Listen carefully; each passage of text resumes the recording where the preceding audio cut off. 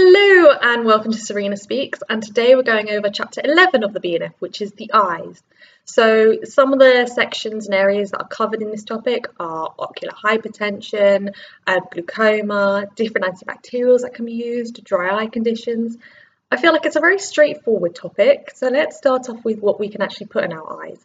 So we can use ointments, drops, if we need a higher dose of a drug, we can use an injection, and we can even use lotions. So for example, sodium chloride 0.9% solution, or water in the case of emergencies. So if you've got any irritants in the eyes and it needs to be flushed out, which is usually used as first aid treatment. You can also get eye dispensers, and some are available in the NHS, and these are used mostly for children, those that are visually impaired, and for those who might have arthritis, for example. So eye drops. So just to say, whilst we're going through this video, I might be touching the area around my eyes. I know that some people don't really like watching people touch their eyes, so I do apologise. But I won't actually be touching my eyes, just the area around it. I'm very used to where I wear contact lenses. But in terms of drops, usually one drop is sufficient, and the way that you would tell the patient to place the drop in is to pull down on their lower eyelid, and this pocket that's being formed, that's where they need to aim the eye drop into. The more eye drops you use, the increase in systemic side effect. In terms of ointments, it's very similar, but it's actually beneficial if the patient blinks, because then that helps spread the ointment across the eyes. Now, I mentioned side effects. These are highly variable, but for example, any of you who have taken chloramphenicol eye drops or have patients that have taken chloramphenicol eye drops, a lot of them will complain that as soon as they put the eye drop in, they can feel it go through the back of their throat, and then they get this horrible, nasty taste of it. And that's called nasal drainage. And the way to help reduce this or minimise this is that when a drop is placed, the patient should press over here. This is called their lacrimal punctum. And by pressing here, you're reducing, minimising the nasal drainage going down, basically. And of course, for those who are driving, make sure that their vision is clear and that it isn't impaired or blurred in any way. So in terms of injections, we can use the subconjunctival route for anti-infectives, for corticosteroids. We can use the intravitreal route, so eye actually going into the eye, for antibacterials. And certain eye drops need to be prepared aseptically if they're to be used in injections. So these include dexamethasone, vancomycin, gentamicin. So that includes some of our high-risk medicines. And very rarely, patients do report, or patients have reported, corneal calcification when using phosphate-based or phosphate-containing drops. And this is because this is a risk of hyperparathyroidism. So the types of questions that they like to ask with regards to eye drops in exams is your knowledge on when something should be discarded. So when it's a multiple application containers and you're using it for domiciliary use, for home use, it should be discarded up to 4 weeks. If you're using it in hospital, discard within 1 week. And they like to, in general, with extemporis preparations, like to test your knowledge on what is known as recently prepared and freshly prepared, and eye drops that are being extemporaneously prepared fall into this. So if something's freshly prepared, that means that it should not be made up more than 24 hours before it's going to be used. If something's recently prepared, that means that it should be used up to 4 weeks, because after 4 weeks, it's more likely for it to deteriorate. And if a patient is using eye drops in both their eyes, then ideally they should use a separate container to minimise the risk of contamination. And if a person is a contact lens wearer, then they should use preservative-free drops. Now, in terms of contact lenses, I quite like this section because, as I mentioned, I wear contact lenses. There are two main types. There's your hard gas-permeable lenses, and there's your soft lenses, which is usually hydrogel.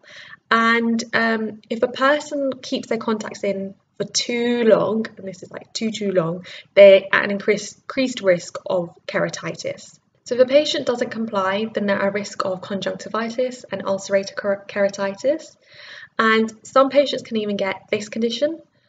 I've really tried practicing how to say it. It's just not coming out of my mouth. But this form of keratitis, it can be painful, it can even be sight-threatening to patients who don't clean and disinfect their lenses properly. They really make contact lenses sound appealing. So particularly with our soft contact lenses, with our hydrogels, drugs can accumulate in them and cause adverse reactions. So an example is rifampicin, which is used for TB, and it can colour bodily fluids. So usually an orangey colour, so your urine and your tears. And if you can imagine, you're wearing a contact lens, that oranginess is just going to accumulate in there, cause those adverse reactions. It's not going to be very good. Other examples are drugs that decrease lacrimation, so lacrimation tear flow, such as antihistamines, antimuscarinics, because if you think about it, it's going to make the eyes really, really dry. Also drugs that increase lacrimation, such as ephedrine, or even drugs, those that decrease the blink rate. So again, antihistamines, anxiolytics. So in general, if a person's on any of these particular medicines, or even different eye drops that they might be using, eye ointments, take the contact lenses out before you're placing the preparation in, and then just avoid wearing it during treatment. And like I mentioned, if you're on like sulfasalazine, rifampicin, even some estrogens, it can affect contact lens wearers. And ointments shouldn't be used they shouldn't be used when a patient's wearing contact lenses either. So again, take the contact lenses out before putting the ointment in and just avoid wearing them during treatment. Moving on to allergic and inflammatory conditions. So inflammation, we can use corticosteroid eye drops or topical corticosteroids for 24 to 48 hours. So these could contain betamethasone, prednisolone, dexamethasone, but something like Maxidex, which contains dexamethasone, shouldn't be used for under 2-year-olds. There's some of the problems with using corticosteroids though. Topical corticosteroids are, for example, red eye syndrome, and unconfirmed diagnosis could be a herpes simplex virus. This could then lead to corneal ulceration, even impairment in vision. Could also get steroid glaucoma or steroid cataracts with prolonged use. For conditions such as macular edema, we can use intravitreal implants, which contain, for example, dexamethasone. And with there, you can get combination products, so an anti-infective with a corticosteroid, because the corticosteroid will help with the inflammation, the anti-infective with the infection. We can also get other anti-inflammatory preparations for topical treatment that could contain an antihistamine, such as olopatadine, or sodium chromoglycate, which can be used for allergic conjunctivitis.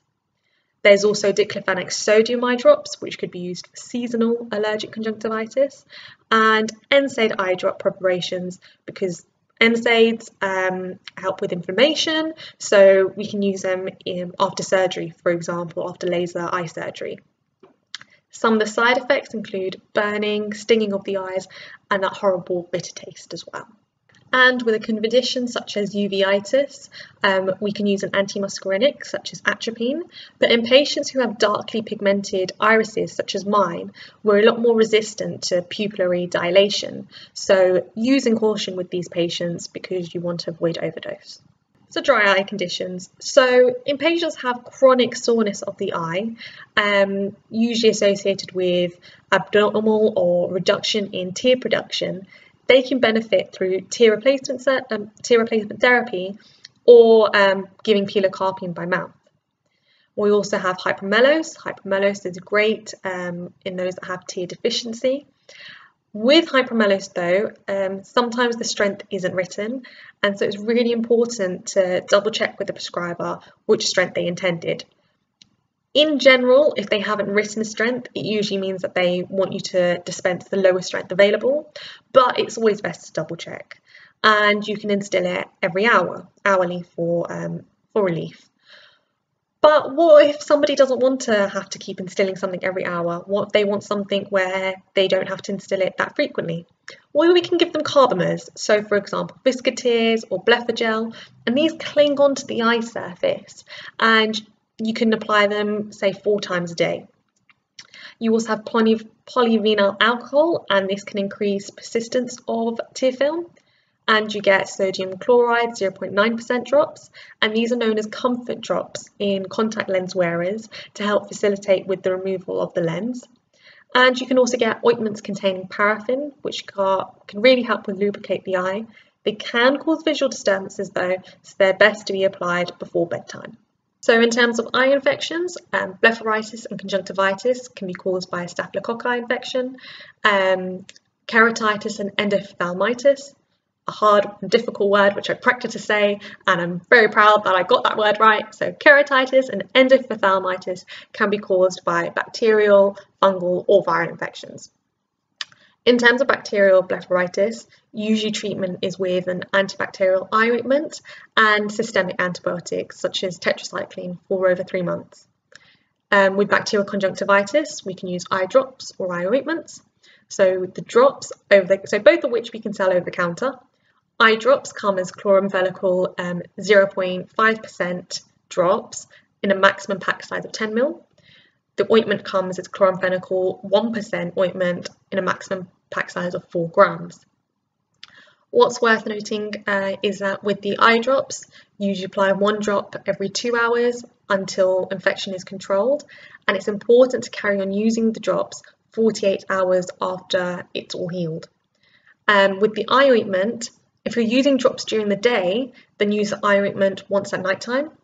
But if the ointment is just being used alone, then use it 3 to 4 times a day. In terms of endophthalmitis, we would do intravitreal administration of antimicrobials and potentially even surgery such as a vitrectomy. Other antibacterials that could be used are, for example, quinolones such as ciprofloxacin, which can be used for corneal ulcers, or even aminoglycosides such as gentamicin. But remember, a big side effect of gentamicin is ototoxicity and nephrotoxicity, so just using caution, just be careful. That was antibacterials. In terms of antifungals, fungal infections of the cornea are quite rare, but risk could be increased with increase in age, debility, immunosuppression, and if it spreads to the bloodstream, then a patient can contract metastatic endophthalmitis. In terms of antivirals, so with herpes simplex or ophthalmic zoster, the treatment of choice would be a cycloplegics eye ointment. And slow releasing ocular implants might be inserted surgically to treat immediate sight-threatening CMV retinitis. So the BANF has a really short section on eye procedures, Mydriatics and Cycloplegics. So very briefly, antimuscarinics dilate pupils. We have short-acting Mydriatics and long-acting Mydriatics. An example of the short-acting is tropicamide, and that can last up to 4 to 6 hours.